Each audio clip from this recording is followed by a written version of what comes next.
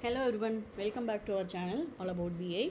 In this video I'm going to show you how do we replace certain special characters from within a column using a data flow. Okay, so the requirement is pretty simple. I have a data lake storage wherein I have a file with certain data.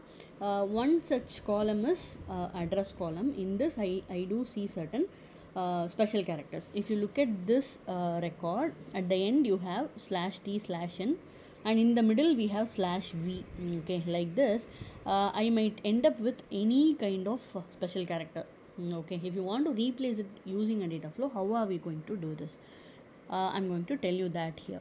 So I am using a derived column here, and then I am just choosing the column which is having or which is bringing the special characters, and I'm going to use the replace function. Okay, so how do I use replace function? The first attribute would be the column name. In our case it's address column, and I'm going to replace first /t, okay, with empty string. Okay, if you want to replace it with any other word or character also you can do, but just note that I'm prefixing one more slash in front of /t. Okay, so if we want to test if it's going to work out, I'm just doing a data preview here.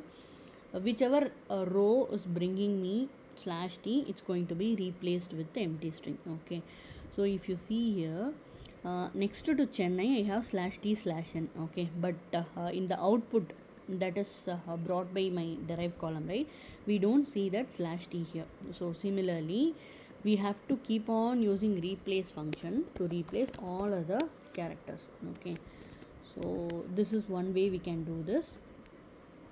I'm just going to replace /n with empty string, and then one more replace for /r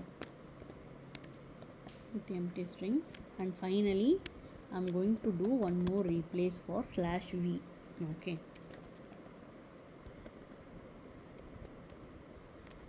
this is quite simple.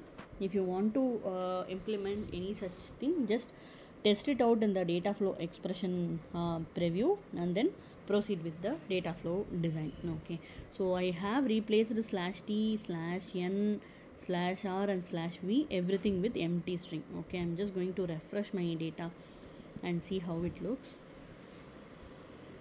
See here, this is the output without any special character. Okay, this is the input, this is the output. So this is how we replace the characters. I'll also show you in the data preview how it looks. If you have any questions about this thing, you let me know.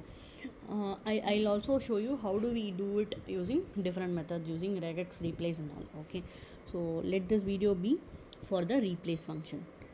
So that's it with me for this video. If you have any such experience or any questions regarding this, I would encourage you to put it in the comment section. Thanks a lot for watching. Keep supporting.